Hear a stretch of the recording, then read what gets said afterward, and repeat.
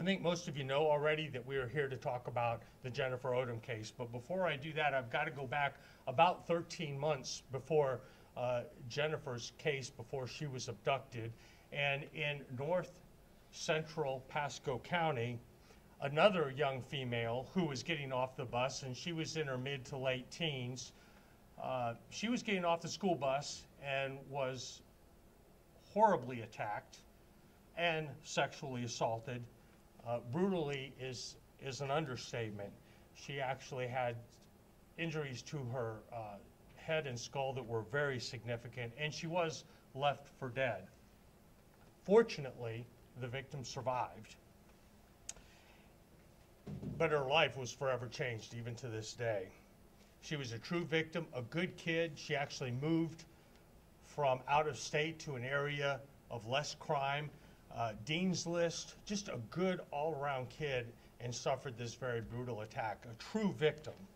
And these are the most difficult and frustrating cases for law enforcement because these are individuals that are not engaging in a high-risk lifestyle and are victimized.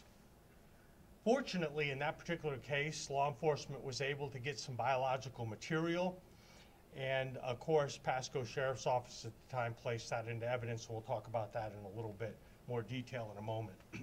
13 months later, almost to the day, on February 19th, 1993, most of you know that Jennifer Odom in northeastern Pasco County was getting off her school bus. She was a little bit younger. She was only 12 years old. Again, another young person that we've come to know through this tragedy as being a water skier and just a good all-around kid. Everybody just loved her to death.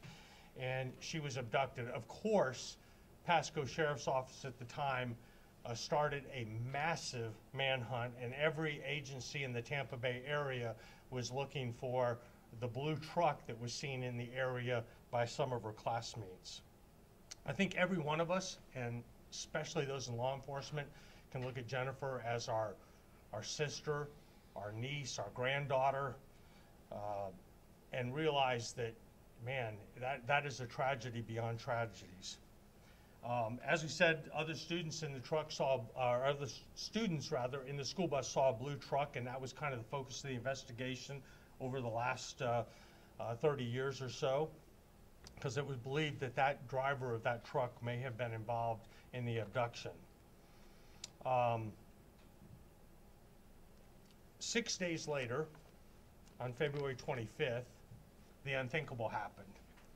Jennifer's body was found here in Hernando County off of Powell Road. She, too, was brutally attacked and brutally, this time murdered, and she was out in that field for some time. We're not exactly sure how long her abductor kept her captive or when exactly the murder took place, but we are relatively confident the murder took place in that field, obviously sometime prior to her being found. Over the next 30 years, Hernando County Sheriff's Office detectives investigated Jennifer's murder. Every viable lead, including those that came from Pasco Sheriff's Office and or the Florida Department of Law Enforcement, or every citizen, from people that had some information to people that were totally off base on this investigation, but they were all tracked down and investigated thoroughly. Even some of the leads over the last few years were revisited just to make sure that the detectives didn't miss anything. I can tell you that the investigation never stopped.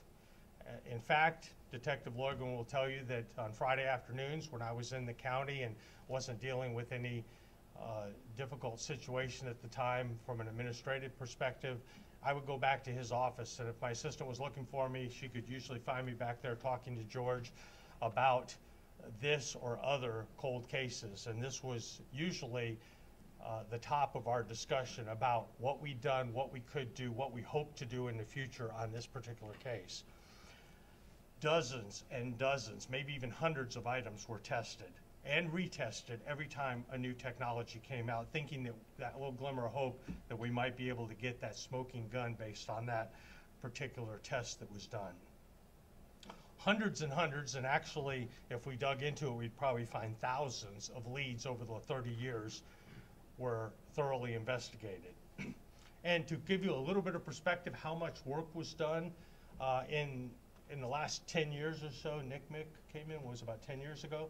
About 10 years ago, give or take, the National Center for Missing and Exploited Children reached out to us and said, we want to help.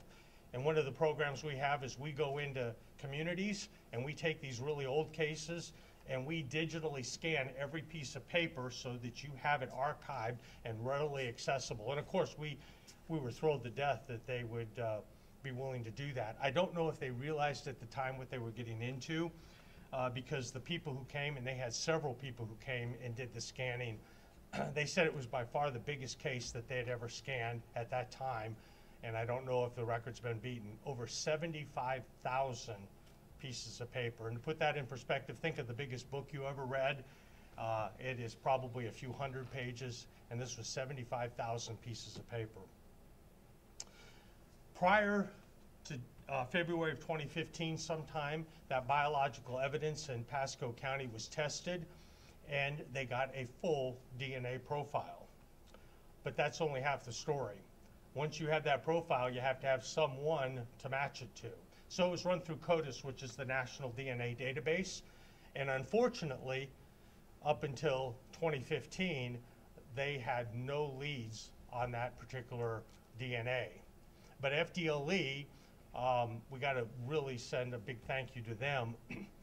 They were looking through some of their cases apparently and found this full profile of DNA and did something that's relatively new, and that is compare that DNA to local DNA and see if they get any hits as far as close matches, meaning somebody who may be a family member.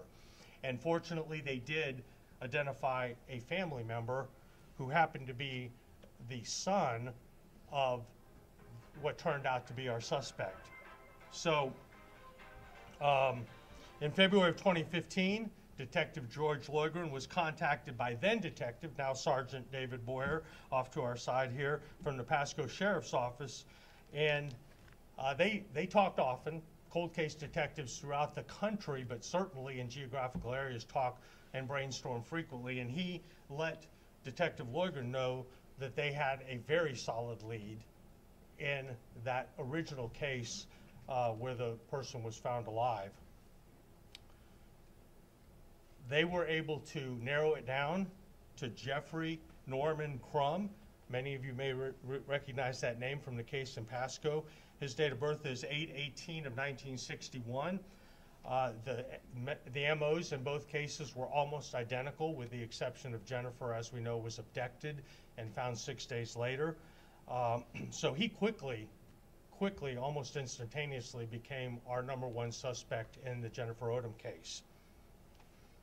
Detective Loigren, with assistance from our cold case volunteers, and we have a handful of volunteers that come in and work several hours a week, they started an intensive, because heretofore, I will tell you that we had many suspects in the Jennifer Odom case over the years, but just none of them panned out. And Jeffrey Crum was not one of the suspects that we had listed, so it really kind of came out of left field in 2015.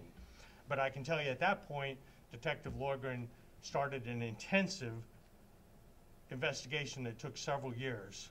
I think he interviewed every single person that he could find, and that was dozens and dozens and dozens, that might have known or been even loosely associated with Crum before, during, or after the abduction of Jennifer Odom. After a lengthy investigation, those facts that he gathered during the investigation were turned over to our state attorney, and we started collaborating with them. We work very closely with them because we want to give them a case that is not only good to make an arrest and make charges, but we want to give them a case that's prosecutable and winnable. And so we continued to work with them on a very regular basis, doing anything they could think of that would help bolster that case. And you have to keep in mind that both agencies have those hot cases that are coming in, and they have to be worked. And the state attorney's no different. If they have a murder and it needs to be prosecuted, they can't put that on hold to do some of these things. So it was a lot of work by both sides.